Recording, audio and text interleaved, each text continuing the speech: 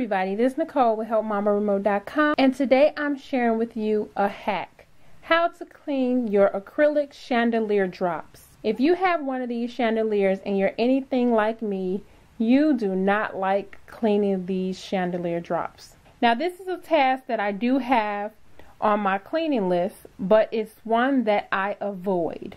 I look at the chandelier and I turn away. I'm like, oh, it can wait.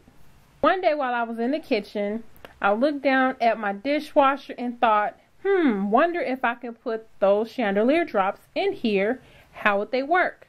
So I started off with just a couple to put them in with my dishes to see if they'll get messed up. So they came out really well. They came out awesome. If your chandelier drops are dirty or have any buildup, depending on what room of the house it's in, you may have to do like a pre-treatment. Soak them a little bit, clean off all the residue. But if they're just dusty, if you've cleaned them probably the month before or within a couple months, 3 months time, you should be able to place them in the dishwasher with no problem. Now what I did was I placed them, make sure you lay them nice and neat so you don't have to worry about them falling through.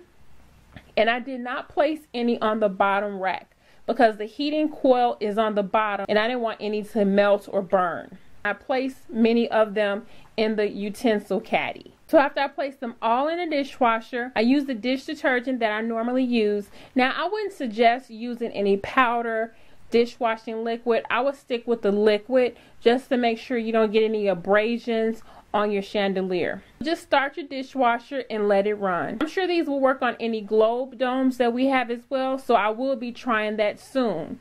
After they're done, you're just going to dry them off and place them back on your chandelier. I love this technique. It has been a lifesaver for me. Now I do not have to avoid cleaning my acrylic chandelier drops. Hope this video was helpful to you. Please like this video if it was, and subscribe if you haven't done so already. This is Nicole with Helpmamaremote.com. I'd like to thank you guys for watching. Bye bye.